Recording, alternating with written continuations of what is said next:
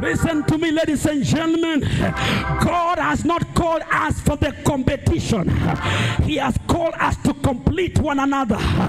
It is written, and some he called to be apostles, and some he called to be prophets, and some to be teachers, and some to be evangelists, and some to be teachers, and some to be pastors.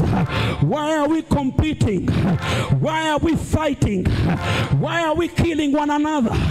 The root of bitterness, the doctrine of Balaam. I pray today, may the spirit of Phinehas arise and crush the head of the Balaam's doctrine. For it is written, and the seed of a woman shall crush the head of the serpent. Who am I talking to?